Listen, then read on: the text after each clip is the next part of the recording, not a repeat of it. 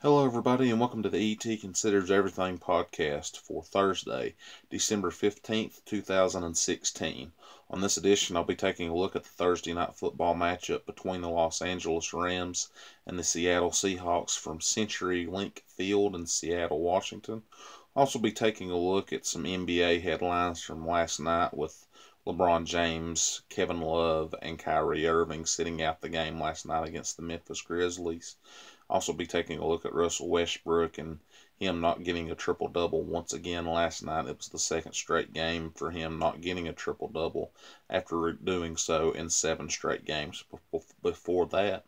Also be taking a look at some college football headlines that are taking place today and some other news. So let's get going with this podcast, ladies and gentlemen. First, let's talk about the Thursday night football matchup, which is taking place tonight between the Los Angeles Rams and the Seattle Seahawks.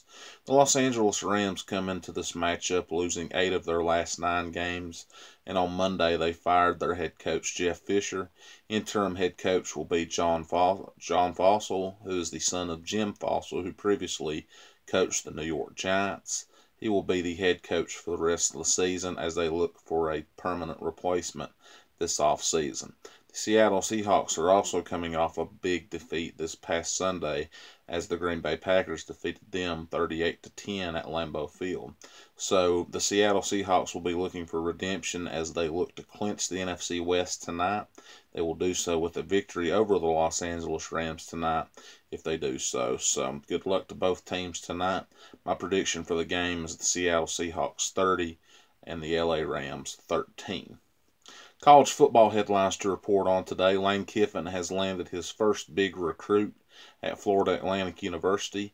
He is committed to quarterback DeAndre Johnson, who previously played at Mississippi State Valley College, the program that is on Last Chance U, which is on Netflix. So congratulations to DeAndre and Coach Kiffin. I wish them nothing but the best. DeAndre Johnson was involved in a domestic dispute 2 years ago while he was getting ready to be the new quarterback for Florida State University, as many people will remember.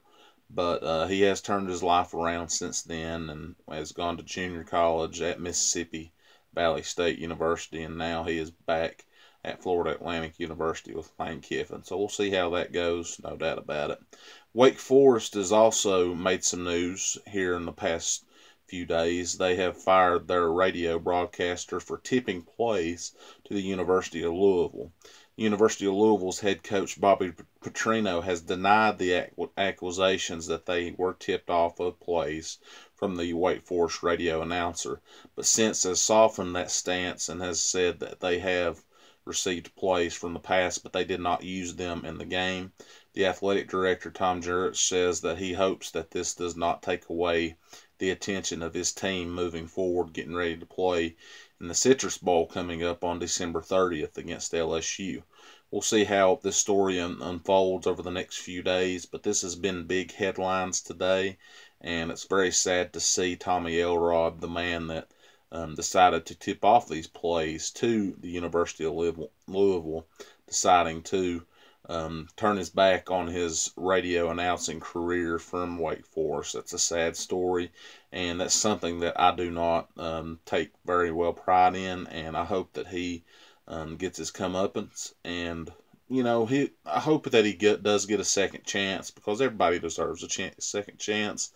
But this accusation right here and these fallacies are very wrong, and you definitely have to take something into this without a hard position. You definitely have to take a hard position on it, and you got to take a look at it for sure. So the NCAA will investigate this. The University of Louisville and Wake Forest will also continue to investigate this as time goes on as well.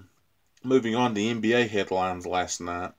The Cleveland Cavaliers were without their big three last night. LeBron James, Kyrie Irving, and Kevin Love all rested last night in their game against the Memphis Grizzlies. The Memphis Grizzlies defeated them.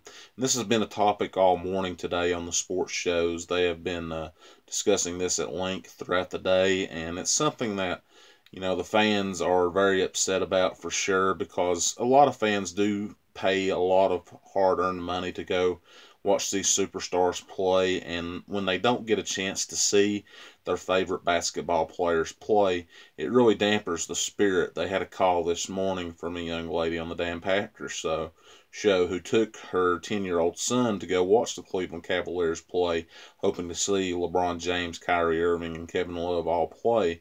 But Kevin Love, LeBron James, and Kyrie Irving did not make the trip to Memphis, and they did not play.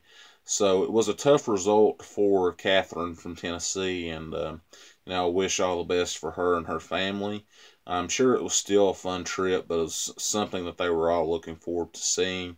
LeBron James is the best basketball player in the world, and they definitely wanted the chance to see LeBron, but they didn't get the chance to, and that's something that a lot of fans will pay their hard-earned money to do so, but they didn't get the chance, and that's sad. So we'll see how the NBA takes hold of this. If I was the NBA and I were to make a decision on this, I would make sure that the fans would be refunded 50% of their ticket price that they paid because these athletes did not play, the star players, and compensate them for their trip. At least give them 50% off their ticket and give them a chance to enjoy the game with not as much cost attached to the trip. I think that would be one way to fix this problem, and it should be a very interesting topic to discuss over the next few days across sports radio for sure. Moving on from NHL, last night we had the Wednesday Night Rivalry doubleheader. The Boston Bruins lost to the Pittsburgh Penguins last night 4-3 in overtime, and the Philadelphia Flyers defeated Colorado Avalanche 4-3. Both of those games were on NBC Sports Network last night. The Bruins and the Penguins game was one of the best games I've seen in a long time. There was a lot of goals attached in that game, but the Pittsburgh Penguins end up coming up on top, and they remained at the top of the standings in the Atlantic Division in the Eastern Conference. So we'll see how the NHL season continues to play out. Coming up in the Winter Classic in a couple weeks, we'll have the Chicago Blackhawks taking on the St. Louis Blues in Busch Stadium at St. Louis. That'll be on January 2nd, and on January 1st it will be the Centennial Classic between the Detroit Red Wings and the Toronto Maple Leafs. That will take place in Toronto at the Skydome. So both those games should be a lot of fun to watch. I love outdoor hockey. It just takes you back to being a kid, to going outside playing in the snow and going out ice skating and being with your family. It's always a lot of fun to see how those games play out for sure. Moving on today, MLB news to report on. The World Baseball Classic will take place in early March. It will take place during the first, second, and third weeks of March, and 8 teams will take place in it, I believe. It might be up to 16 this year.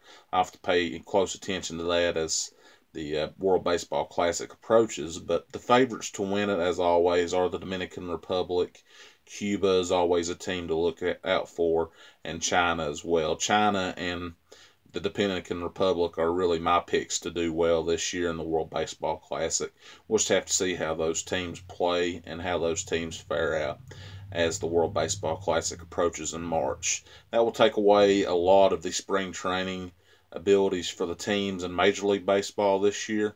But it's going to be fun to see how the players from Major League Baseball adapt to playing team baseball for the country. It's always a great pride thing to, be in with your country and represent your country in a World Baseball tournament. And with that, that's going to do it for this edition of the ET Considers Everything podcast for Thursday, December 15th, 2016.